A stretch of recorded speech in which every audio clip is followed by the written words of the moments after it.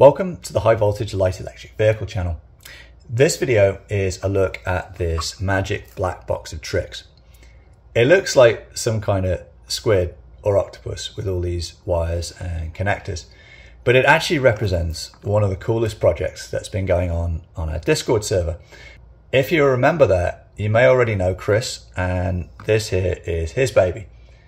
It represents the culmination of almost a couple of years now of hard work, and it brings to reality a concept that quite a lot of people were looking into. Certainly I was looking into early on with road legal lighting, and I'm really excited to get my hands on this because I'm going to be able to provide some feedback to Chris as he looks to make this into essentially like a commercial product. So what is it? In a nutshell, it's a circuitry box that will help you wire your electric bike or light electric vehicle with turn signals, lights, horns, basically everything you need to make your vehicle compliant with road regulations. And I guess standards can vary with regulation, but at a minimum, you tend to need things like high-low beam headlights, turn signals, at least on the rear, warning lights or hazard lights, brake lights, triggers for brake lights, license plate lighting, horn, and tail lights. And getting all of those things and then doing the individual wiring for them can be pretty tricky and time consuming. And it's something that you want to have as neat as possible for any kind of inspection. And really you want to have everything power on and function all at once, because it's going to look much better than having a rat's nest of wires with multiple switches or different devices operating on different voltages. So if we have a look inside of this, you can see that it's basically, you have a circuit board and a whole bunch of connectors. And what this allows you to do is hook it up to a bunch of peripherals that you can choose, and you can pick what you want to use. Oh, hi Dando, that's really useful for you, thank you. So anyway, sorry about that. What it lets you do is hook up your different peripherals, like switches and lights, and then have them work seamlessly from one 12-volt power supply unit. And all you have to do is get the peripherals you want and then follow the wiring instructions to get them routed to the correct terminals here. And on the back of the circuit board, all the individual wiring to push things in the right direction to get switches to activate where they need to is there. There's also, this is quite cool, this is a surround that goes around the egg rider, and when that part's wired in, it will give you a visual confirmation of your turn signals, whether the system's powered on, and high-low beams as well on here. And you just have to hook that into this, and then that will automatically activate when you use the switch for the turn signals. There are like a myriad of different wires and lights and signals that you can buy.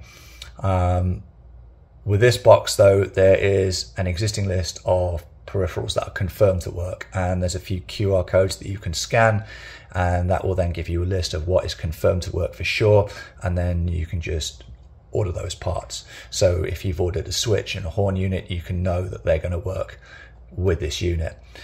This box that I have here has been pre-wired with lots of HIGO connectors and lots of XT style connectors, and I now have a bunch of pigtails here as well, so I can make my own lights, or I could use these to rewire lights that I buy in. But what you could also do if you wanted to is just have a blank box and then wire everything, you know, cut to length and wire everything directly into that box.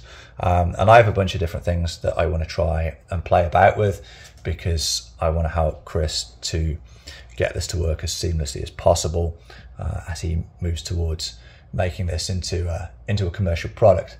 I'm certainly not amazing with electronics, so I think the feedback that I can give him will be quite valuable, because then any kind of pitfalls that I fall into, we can then eliminate as this moves forward. Like one of the big goals with our community is to develop like the gray area between electric bicycles and larger electric vehicles, because we believe that getting people moving in light electric vehicles, which use far less resources to build, run and maintain, yet are still viable in terms of being comfortable and usable, is something that's very important. And hopefully this box of tricks here is something that will greatly help people be able to do that and also be compliant with regulations, both now and both in the future. So thanks very much for watching. If you're interested in this, there's a direct link to Chris's part on the Discord, and you can post questions on there for him. He's going to be monitoring this video, so if you have questions you can also post in the comments section. If you want to join Discord, you're most welcome to be part of that community, and there'll be links for that as well at the bottom of the video. Thanks very much for watching. I'm excited by this, and hopefully everybody else will be too. Thank you very much for everybody that directly joined and supported the channel. It's really helpful and useful and helps make these videos possible. And I will see you all in the next video. Cheers.